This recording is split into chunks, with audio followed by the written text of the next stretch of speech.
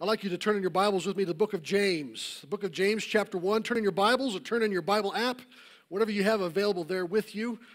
Again, if you don't have a Bible, you can download one onto your smartphone real easily. It's the Bible app.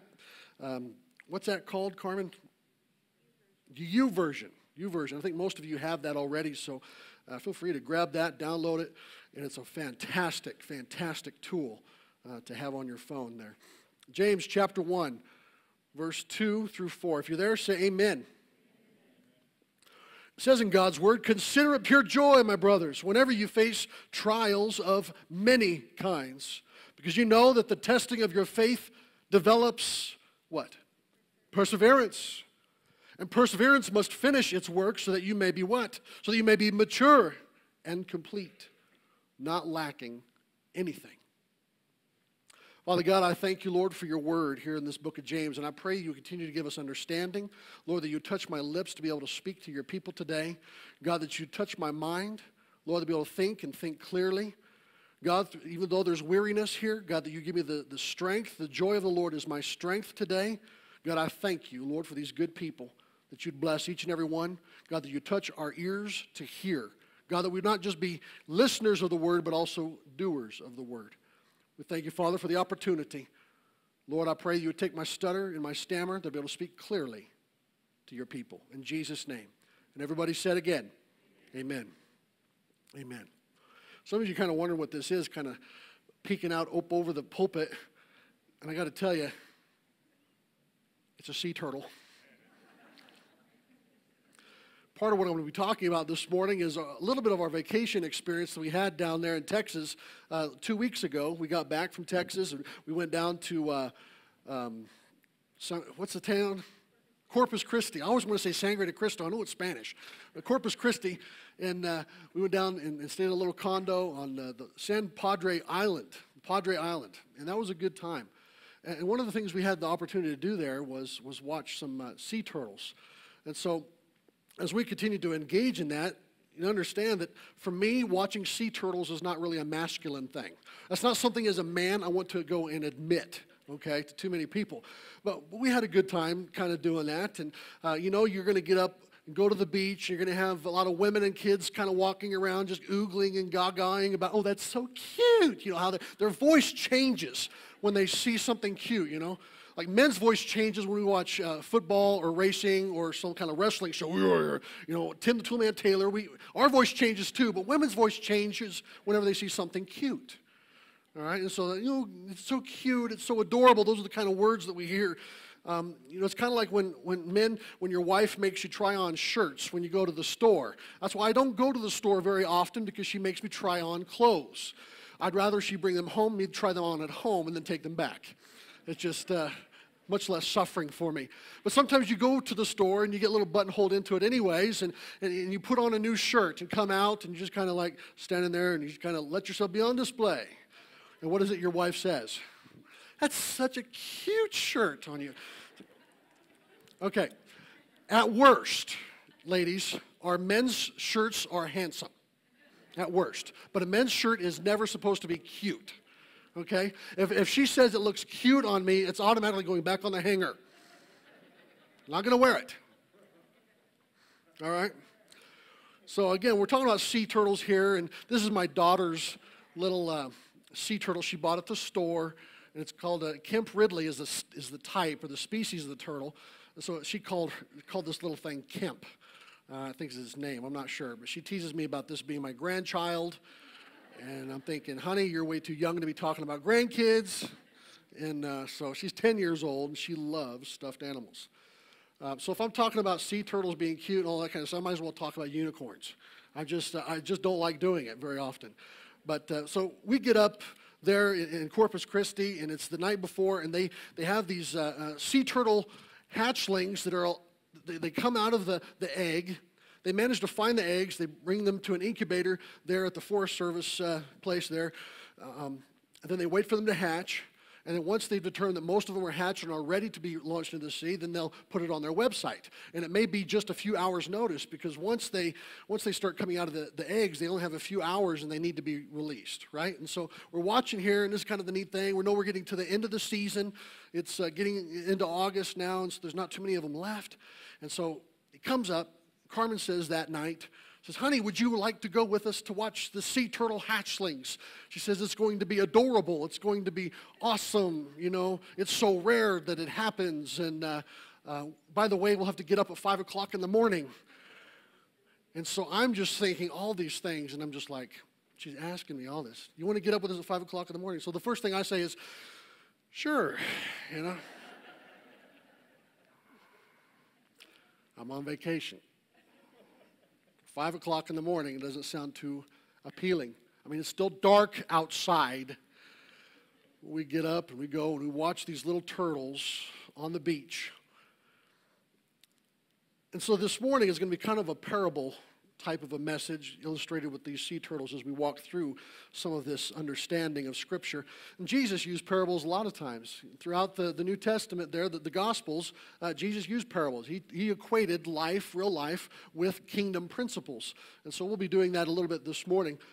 But the first point I want to make this morning is that we will endure trials of many kinds. James chapter 1 verse 2 tells us that we will have trials of many kinds.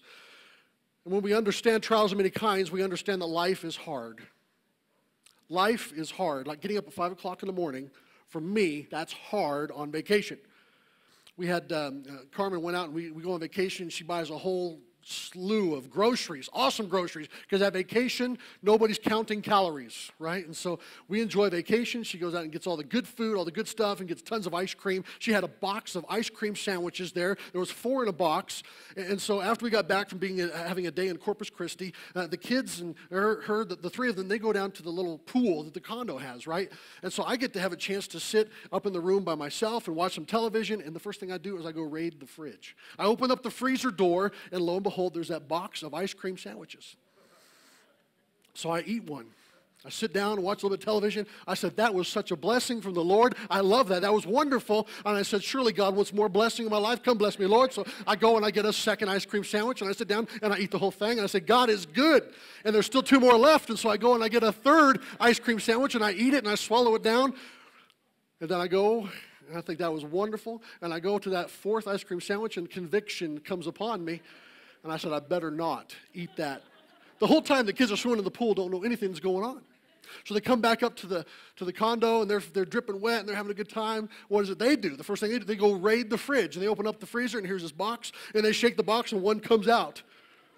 And they said, Dad, what happened? I said, I don't know, kids. That's something you're going to have to talk to your mom about.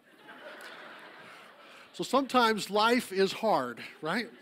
Life can be hard sometimes when you're restraining yourself from having to eat that extra ice cream sandwich. And sometimes there's certain expectations that we have in life, because life can sometimes be hard. And what is it that makes life hard? It's when those expectations that we have about life are not met. And when those expectations of life are not met, we what? We struggle. Some of us are struggling today with something in our life because what we expected out of life is not working out the way we had hoped. Isn't that right? Sometimes we have kids that we raise up in church. We have grandkids that we raise up in church. But when they become older, they fall away from God. They fall away from church. They fall away from Christ. That's not what we expected. And we have to deal with those trials. We understand that life is hard, and we become discouraged when our kids walk away from God. Others of us are perhaps discouraged a little bit when we invest heavily in your business. And it seems like now for 10, 20, 30 years that you've only been just financially treading water. And you thought by this time in your life you had been doing much better by now. And it seems like you're just barely breaking even.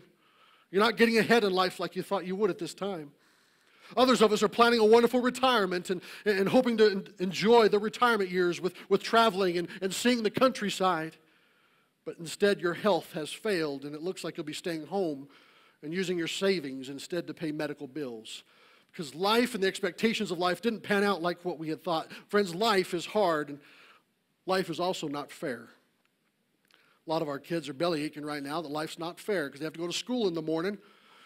I know my kids are belly aching about the Montrose and Olathe kids. They don't have to start school for another week. That's not fair. We hear that in our homes right now, don't we? But life is certainly not fair.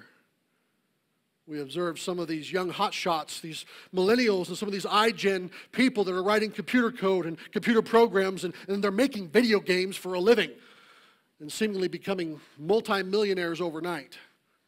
Meanwhile, the teachers and the policemen, the nurses, the farmers, many of them just try to work hard just to try to make ends meet at the end of each month. It's not fair, is it?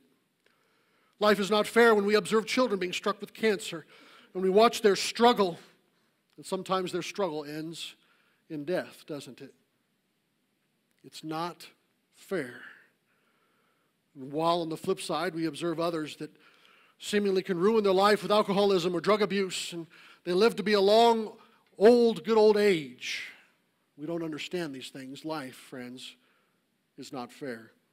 The Bible says that we will endure trials of many kinds. The Bible says we need to do this. We need to go through this for various reasons. Secondly, this morning, talking about our struggle, is that struggle produces maturity. The Bible says this in James chapter 2, verse 4, that our struggle produces maturity and completion. Friends, we have to struggle. We have to. You can't get out of struggle. You must struggle. Some of these kids are struggling with going back to school tomorrow. But we have to go to school. These kids have to get an education. If they don't get their education at school, at the elementary level, at the secondary level, at the high school level, if they don't get that education, then their life is going to be even more of a struggle. It's struggle now or struggle later, but you're going to struggle. We have to struggle in life as well as our spiritual walk. Just like when we talk about these little sea turtles, as I get back to a little bit of the parable of the sea turtle, these little sea turtles have to struggle. Good little Kimpy. They have to struggle, otherwise they will not survive if they don't struggle. They will not survive, they won't make it in this life unless they struggle. They will become hopelessly lost in the ocean if they don't struggle. Once the turtles have hatched out of their eggs, they have to be immediately launched into the ocean, and sometimes they do their releasings at night, and sometimes very early in the morning when the sun is just coming up. But it has to be within a few hours, reasonably, of when they hatch. And so a lot of times it's just a last-minute notification of when they allow the public to know, and sometimes they have to cancel a launch, and sometimes they go through with it. But they have a God-given energy. God created these little animals, these little guys, with a God-given energy that lasts only 3 days. Okay? As soon as they break through the egg, they may start tapping into that energy called the frenzy. That's what these Forest Service people call it, the frenzy. And they have 3 days of frenzy energy. That's some of the leftover proteins of the egg that they had come out of, some of the leftover environs that they're still eating off of in their body.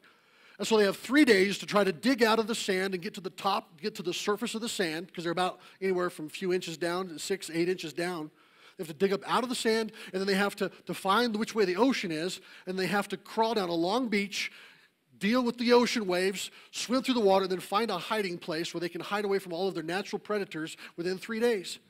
That if they have not gotten into the ocean and gotten secured in the ocean within 3 days, then they're dead. They're going to die. They have to learn to eat by the end of that 3rd day. They have to teach themselves to eat. There's not some mama turtle that's going to teach them how to. It is just a God-given sense and ability and discernment of what to eat and how to eat. If they have not learned how to eat within 3 days, they die. And so we continue to understand some of these concepts, that life is hard, that life is not fair. They have to drag themselves through this place. But the lesson we learn from that little passage is that believers need to learn to feed themselves with God's Word. If you are not feeding yourselves God's Word, then you will spiritually die. You're going to dry up. If the Word of God, all you're doing with the Word of God is once on Sundays, then you are spiritually anemic, and you're going to be starving. And you're going to open up yourself to the natural predators of your spirit man. The spiritual predators that are wanting to assail you. There's life, there's the things of this world, and there's the portions of the demonic that wants to seek and destroy and to kill you off. Okay? And so if you're not eating, like this little guy, he has to eat every day. If you're not eating of the Word of God every single day, you will not make it. These little turtles must struggle. They have to struggle. It's required. They have to struggle on the beach. And a lot of people would begin to wonder and question, why don't we as forest rangers, why don't we take them from the box when they're hatched out of it? Why don't we just take them straight to the ocean? And why don't we just help them get the little flippers going? And why can't we just put them in the water and help them along? Isn't that, after all, the humane thing to do? Because it's in our hearts, right, to help these guys out, to help them get through life. We want to give them the best chances of survival, right? They're an endangered, the Wikipedia says that they are critically endangered species. So wouldn't it be in our best interest to give them as much help as possible? And isn't it cruel to make them struggle and strive on the beach for such a long time? Friends, the struggle is necessary for these little guys. Sometimes we would step back and say, it's not fair. Why must we watch their struggle? Well, friends, science has begun to teach the different forest rangers about the Kemp Ridley turtle. I guess all sea turtles in general, that they must have the struggle. If they don't have the struggle on the beach, then they will be lost. If the rangers just put them in the water and let them go, they will be lost forever, and the high percentage of them are killed off if they don't have the struggle on the beach.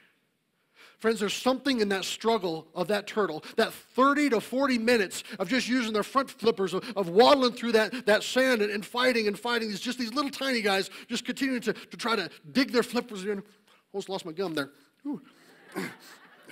The 30 to 40 minute struggle on the beach will bring them home, friends. Do you understand that? The struggle brings them home. There's something that happens in the natural that allows that turtle to have the beach imprinted on their mind. If the rangers put them in the water and let them go, they'll never return home. They never come back to the beach. But if those turtles struggle down the beach for that 30 minutes, 40 minutes, they come back after a year, and they lay their eggs on the beach when they mature. That's a pretty incredible thing. When I'm watching this, and I'm kind of like here, I'm watching little baby sea turtles. Is not a manly thing to do. All these girls and kids crowding around. But the Lord's continued to showing me these parallels of our walk in the faith, of our spiritual journey with all that's going on here. We have to struggle, otherwise we don't make it home.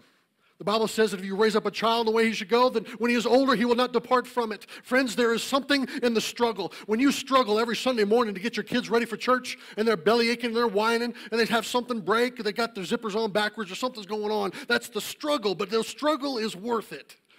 Getting them to church, fighting them day in and day out, getting them a godly education, giving them a godly grounding here in God's house. The struggle is real, and the struggle is worth it, friends. Yes, they may turn their back on God when they enter college, but friends, that seed is always there. Your lifestyle is always there. They cannot run from God. They can't get away from Him. He will always be there. And someday, maybe when they start having kids, we see a lot of the 30-somethings come back to God. We see a lot of the 30-somethings come back to church because they're now having kids. And they want their kids to have a godly, moral-based education in God's house. You can't get rid of it. Friends, the struggle is okay. You're struggling now, but there will come a day when it will all be worth it. Friends, if they don't have the struggle, if you just let your kids stay at home when they're raising up, friends, they won't know their way back home. They'll be lost. They'll be lost forever. They got to have God's Word in their heart. They have to have God's Word in their life. Give them the opportunity to be able to find their way back. Give them Jesus, friends.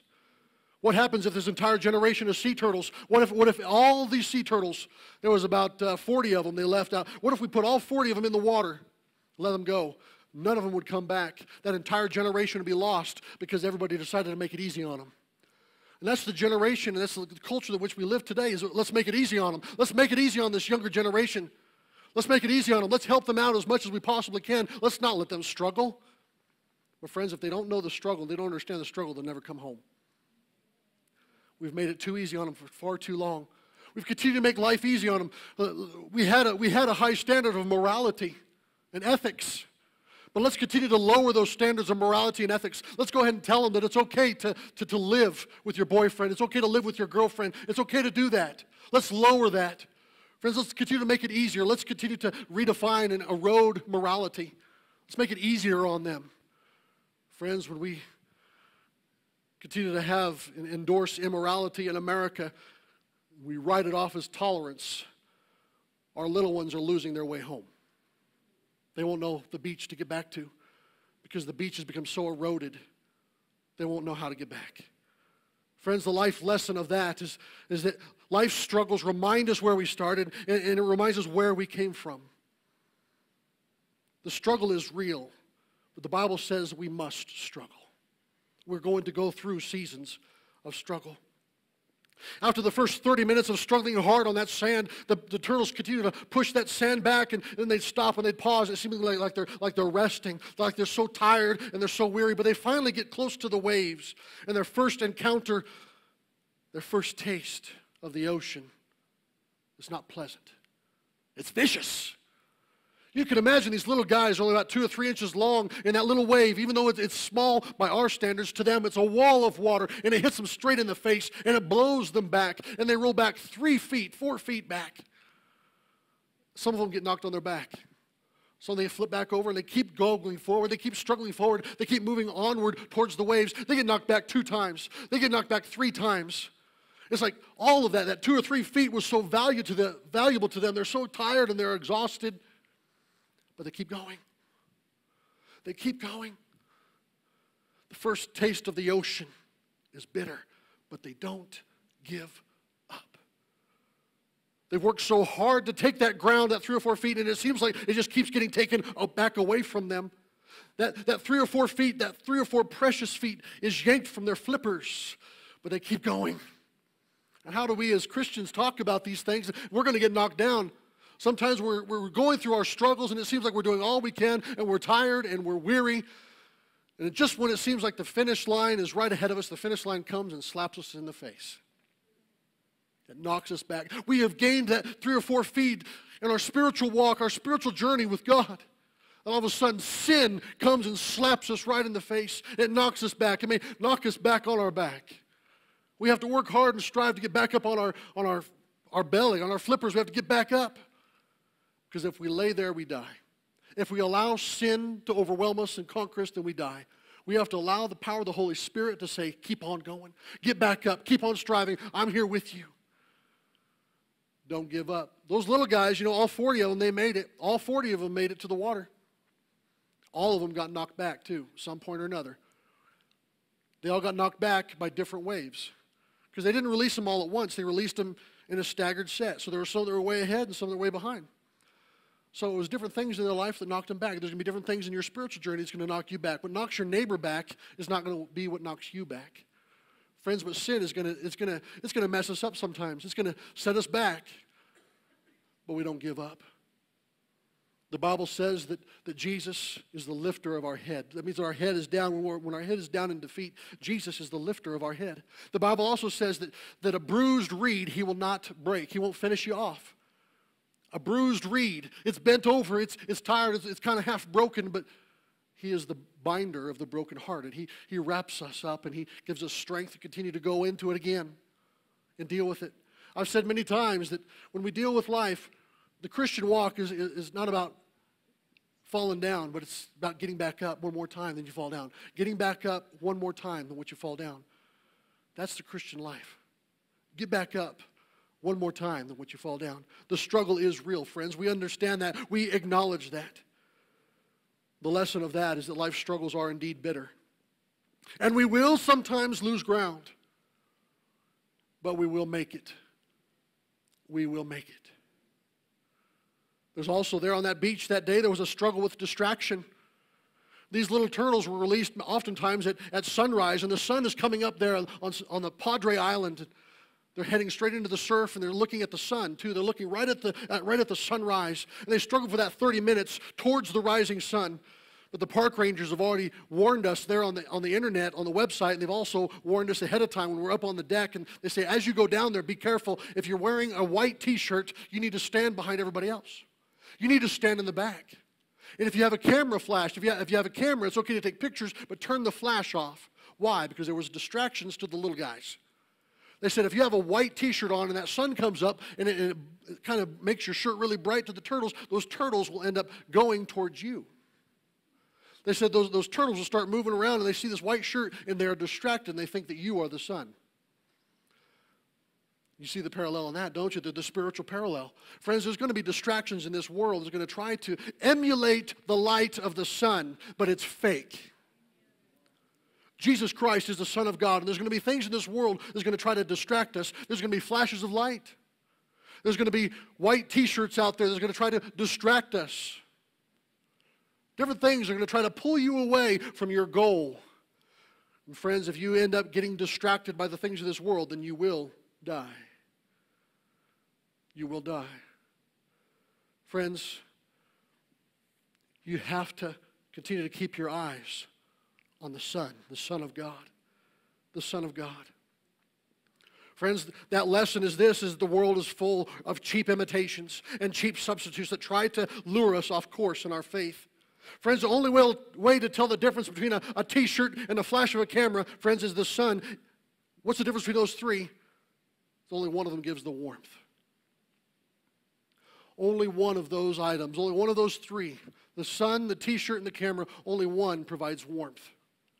So even when you can't tell with the imitation which one is real, understand the warmth. You may have to close your eyes. You may have to close your eyes and sense where's the warmth coming from, because there's going to come times when you won't be able to discern. And you're just going to have to sense, say, Lord, where's the warmth of the Holy Spirit? Where's the warmth of the sun? Everything else is fake, a cheap imitation, but the warmth and the peace of Almighty God cannot be emulated. It cannot be copied. Friend, where does the warmth come from? The warmth comes from Christ alone. You can either look at the surf or you can look at the sun, friends. There's distractions everywhere. Look to the sun. Third and finally this morning is that you don't struggle alone. You're going to go through some struggles in your life, but you don't struggle alone. You will feel alone, but you won't struggle alone. Even when you don't see anybody else around, you are not alone. When we stood there on that beach there at San Padre Island, we understood a lot of different concepts.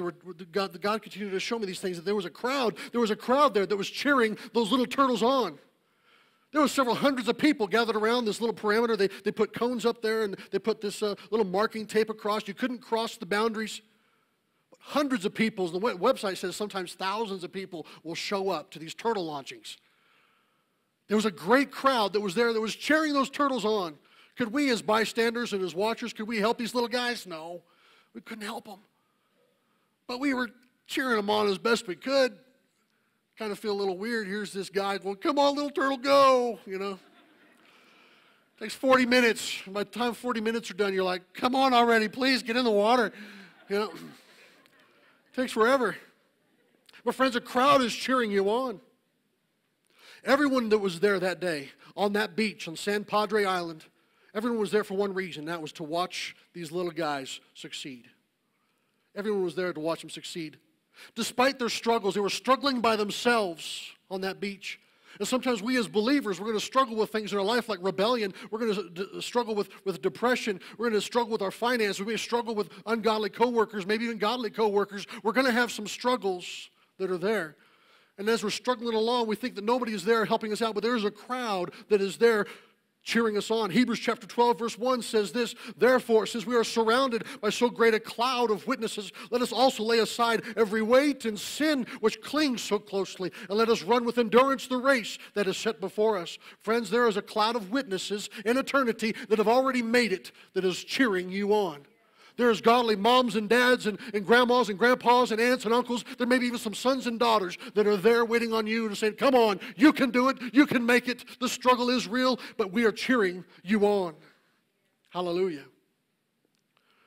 You do not struggle alone because, secondly, God is supervising your struggle. God is supervising your struggle. And as we were there on that beach, we watched this older, wizened park ranger. All of the other rangers treated her with deference. They really respected her, and she gave the orders. Everywhere anybody went, she was giving the directions. This older lady had long blonde hair, and she knew each one of those turtles since they had hatched just a few hours earlier, and with gloved hands, she would gently pick up these turtles individually, and she placed them gently on the beach, and then she would point them in the right direction. She pointed them in the right direction and would let them go. God doesn't point us in the wrong direction, friends. He gave us his direction, and he gave us his word. He points us in the right direction when he gave us his word. He points them in the right direction and encourages them gently. Now your race begins. Points them towards the surf, pointed them towards the sun. And this older lady, this older park ranger, this PhD of something, she watched with pride and even a sense of sadness as they began their struggle on the beach. And you know what else I noticed? Is that she never said a word. You could just tell that she was proud of these little guys, but she never spoke a word. And sometimes we think that our struggle, we're all here by ourselves, our struggle is alone. And sometimes we say, God, where are you at? I can't hear your voice. I might be able to feel your presence, God, but I'm not hearing you. That lady never said a word to these little guys. She just pointed them in the right direction. She pointed them toward the surf, into the sun, and said, go on, you got this. But she never spoke to these little ones. And sometimes we're going to go through dry times in our life when we're seemingly struck on a dry beach, and it seems like a wilderness and nothing else is around. And we're struggling to hear the whisper of the Holy Spirit. But just because you're not hearing him at that time doesn't mean he's not there. He is superintending your struggle. He's watching over you. He is directing your paths. The struggle is real. We must go through this struggle, and God is watching it. God is watching us. He is superintending our struggle. It's in everyone's heart to help these little guys, including hers. But she knew that the struggle had to happen. God's been watching over you just the same, friend. He has pointed you in the right direction. He has pointed you towards the Son, Jesus Christ, and he is cheering you on in your struggle, even though you may not hear his voice during the times of your struggle. A lot of times we may be mad at God for his seemingly lack of care. We perceive him, on our opinion, that he is ignoring our plight. Friends, God knows that you're mad at him. He knows that you're struggling through the beach, the dry beach of life. God knows you're angry with him. He understands it. But he's still cheering you onward. He's still superintending and supervising your struggle. He knows you're ticked, but he won't intervene. He won't intervene in your struggle because you have to go through this in order to get home. The third entity that is helping, that is watching this, that is not allowing you to struggle alone, the third entity that is watching over our plight is that godly people are assisting in your struggle. Godly people are there assisting in your struggle. And as we watched there on that beach, there were perhaps a half dozen lower-ranking rangers there that day, and they stood guard. They stood guard walking around those turtles. They didn't stand on guard from the humans, but they stood in guard from what? The seagulls. The seagulls were flying around, and anytime there's a large crowd of people on the beach, the seagulls know one thing, and there's food in that bunch somewhere. Seagulls are a natural predator to those little guys, these little tiny turtles, about 2 inches long, 3 inches long.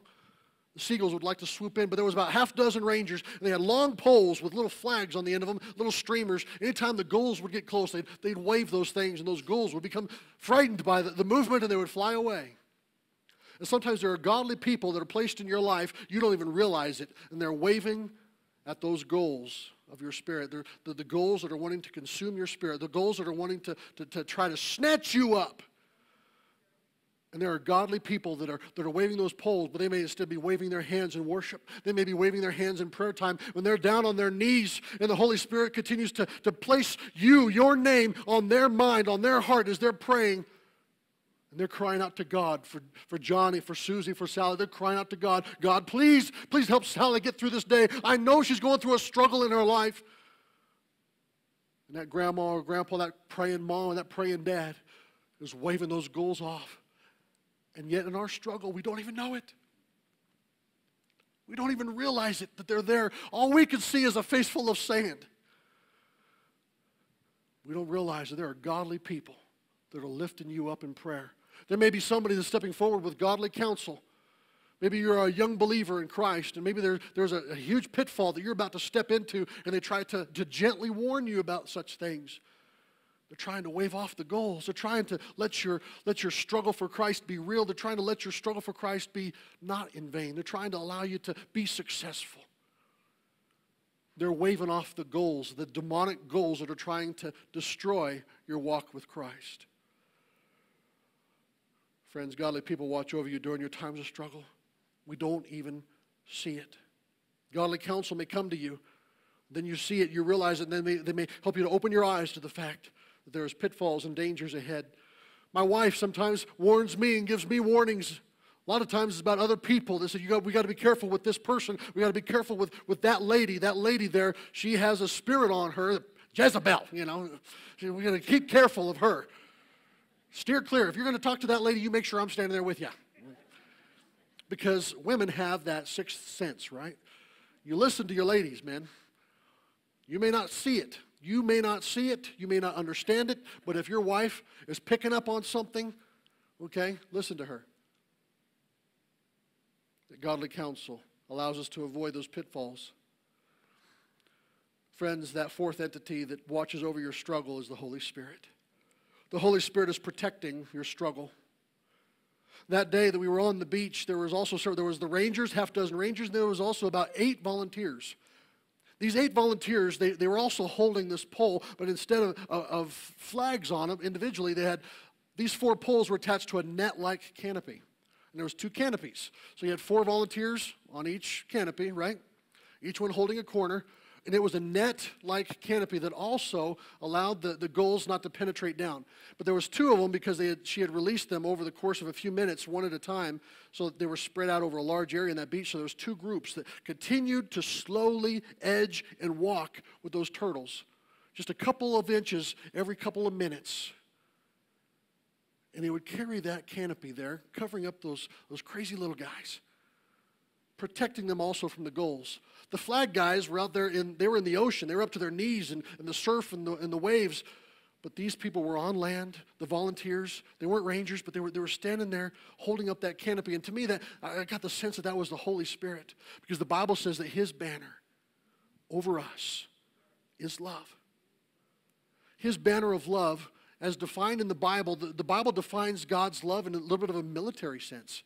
There were military divisions. And so when it's talking about God's love, it's talking about in military conditions of protection, of a shield, of armor. God's love protects us from those demonic goals out there that are trying to snatch us up, trying to snatch us away from the love of God. But his love there, His banner over us is love. That canopy was right over the top of those turtles. And you know what? The turtles never even noticed. The turtles never even said thank you. Friends, you may not see all that's going on in the spiritual realm around you, but the Holy Spirit is real. He is covering you with His love. He's allowing godly people to try to help protect you also. Friends, you're going through times of struggle. And yeah, your face may be full of sand. But God is watching out over you. Your struggles are real. But God is just as real, and He is superintending your struggles, and He won't deliver you. He can't deliver you from every struggle. Sometimes your prayers go unanswered, and thank God for that, because the Bible says that our struggles produce what? Perseverance and maturity and completion. If we don't go through all the life struggles, that means we're going to be immature and not complete. And that's why the American church today is full of immature people, because they've been delivered out of a lot of struggles. We have to allow the Holy Spirit to do His work in our lives.